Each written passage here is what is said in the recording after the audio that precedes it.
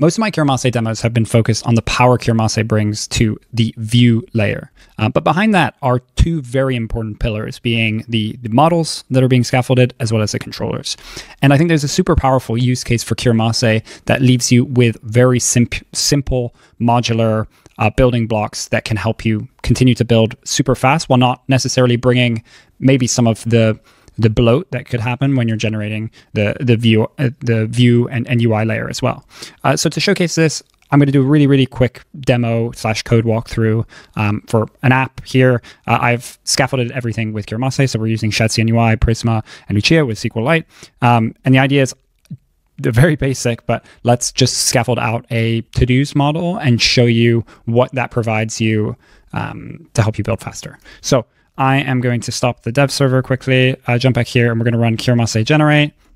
If I can spell, we're going to generate the model and the controller, no view today. We are going to generate server actions as well.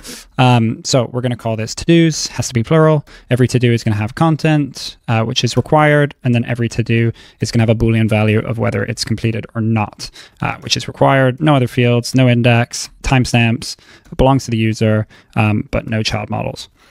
Great. One thing I'm going to do quickly is head into the schema. I mean, we can see what it's done roughly. This was that model. You can see Git is showing us that this is newly added to the file. We've got an ID, content completed, related to the user, and then timestamps here, which is great. I'm going to just add a default value here to say that it's false. And then we are going to run bundb generate and bundb push. And rather than necessarily running and building something out, I just want to show you how the amazing primitives that this provides under the skin. So you can see that it's created a few things. We've got a new file in the schema folder, which provides us with a bunch of Zod schemas that are ready to go, as well as types. So to use in your components, new to do, it emits the ID as well as the timestamps, ready to go. Same with a Zod schema. So for front-end validation, you'd be using this insert to do params. On the back end, you'd be using this insert to do schema, making sure that you're passing everything necessary in the right format to your backend.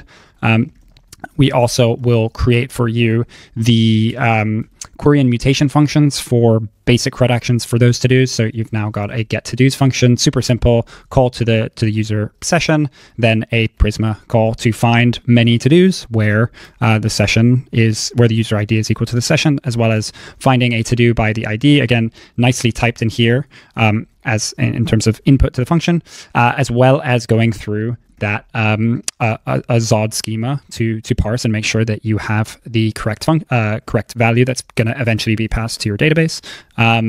We've also got the mutations are awesome because this is usually one of the more painful things to do properly. And here again, we've got the function is typed properly. We're doing a call to the session auth. Then we go in and pass in. We get a guaranteed safe object by using Zod.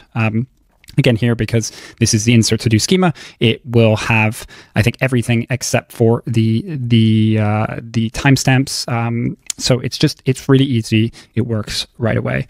And then, so what does that mean? That means that you can go, let's just go to our app, and then the app folder, and maybe just go to the root dashboard just to show you. Let's say you want to get your users to-dos in here. All you have to say, I mean, thinking really in plain English, is I want to get my to-dos. You don't have to pass your session in here. That's being done right in the query, and you're getting returned your to-dos. Like that easy. Let's say you have a button or a form, and you want to return, you want on submit, you want to create a to-do. What would you do? You'd write await and then create to-do and see what you've got. Oh, there's a create to-do action. Let me pull that in. What does it take in? Well, it takes in an input, which is an object that has a content, which is of type string, and completed, which is of type Boolean, and it returns a promise, which will have a string. And that string will, if we go, will return a string if there's an error. Otherwise, it won't return anything. And so these things are just, here it is, right here. So these things are just done for you. So you can now, instead of thinking of this entire backend layer, you're starting to think a bit in pseudocode. And so, yeah, I think this is super powerful. Again, it doesn't add much bloat. That was 3 or 4 files, but they're done with best practices in mind, meaning that you can then focus on the most important part of your application, your UI and your user experience, and know that things are already, again, done with best practices in mind. So you get to focus on the fun stuff. So yeah, think you'll love it. Check it out. Show me what you build and have fun.